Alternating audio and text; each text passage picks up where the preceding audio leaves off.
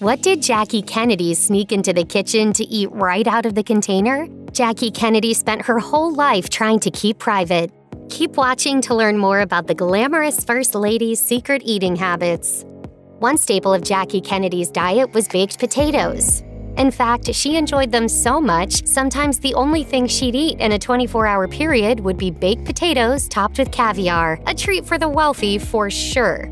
And while she would indulge occasionally in more filling meals, she made sure more calorie-laden ingredients were omitted. For example, she loved risotto, but minus the cheese, which can often make that dish a bit dry.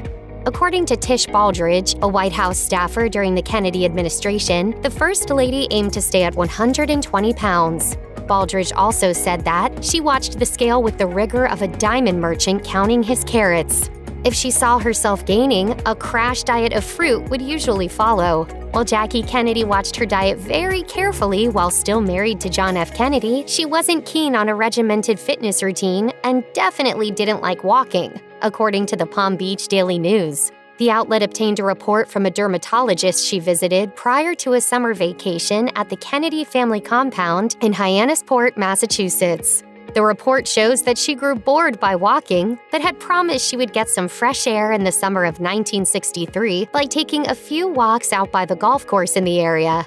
She also stayed away from sweet treat indulgences as much as she could, with fruit seeming to be her main source of sugar. She reportedly told Dr. Erno Laszlo, "I eat an apple once in a while when I have lunch with the kids." In terms of alcohol, champagne seemed to be the one drink she enjoyed the most.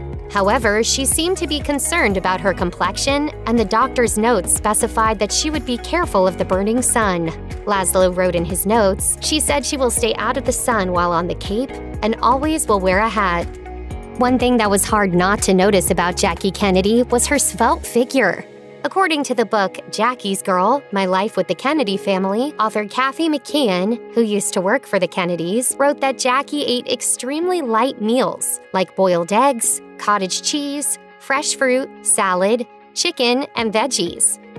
McKeon claimed that after her husband was killed, Jackie didn't seem to want to eat much at all, writing, "She never had much of an appetite, and the toll of the horror she survived was plain to see on her painfully thin frame."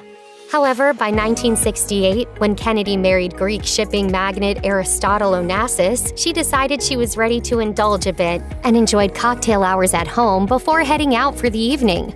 Her other indulgences, however, occurred when most people couldn't see.